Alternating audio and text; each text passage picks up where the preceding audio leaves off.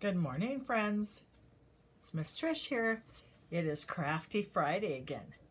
So this week in our Zoom class, we read a book called The Mitten, and it talks about animals and where they have to go when it's cold outside. So today we're going to create our mitten. You should have received a mitten in your bag that looks like this.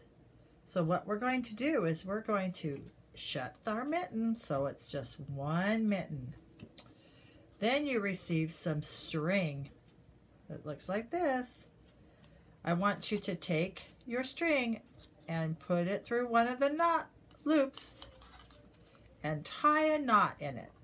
If you need some help, I'm sure your mom and dads can help you tie a knot. So we're going to tie a knot in it so it looks like this. Then you're going to take your string and you're going to go inside one loop, back through the next loop, and then in and out. And we're going to do that until we get the whole mitten all tied up, because we have something special to put in our mittens, so we want to make sure it gets all laced up. So just keep working on it. Miss Trish is even having a hard time going in and out of your mitten, in and out. And then when you get to the bottom like this, you can tie another little knot and just keep it kind of sealed up. Then I sent you a sheet with lots of different animals that can go inside of our, you can color them, you can paint them, you can do whatever you want to them. You can leave them this color. But what we're going to do is we're going to take our scissors,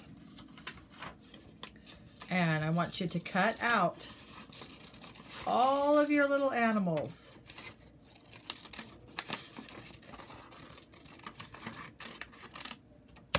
Just like this. So you're going to cut out each animal. Then we're going to take our animals and we're going to stick them inside our mitten. So there's one animal, and I cut out a couple of other ones earlier. There's two animals. They're going to go in the mitten to keep warm for the winter. Here's my little rabbit. He's going to go in there too. He wants to get warm. So you can put all of your little animals inside your mitten. And then you will have your little mitten.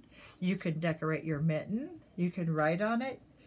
One important thing to do is you should try and write your name on your mitten. Sometimes it's hard because it's plastic, but Miss Trish will write her name. I bet your parents can help you with that part of it. So I wrote on my mitten. You could decorate your mitten. You could put little stickers on it. You can put whatever you want on it. And then all of your animals are safe inside their mitten, keeping warm for the winter. I hope you guys have fun with this. And then Miss Trish also sent you some beads. So you can use this same string and you can put your beads on and you can make yourself a necklace if you would like.